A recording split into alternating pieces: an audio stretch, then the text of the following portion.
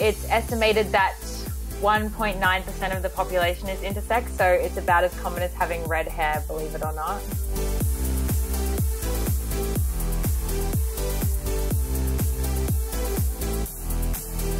I found out that I had no female reproductive system, and I actually had balls inside of me.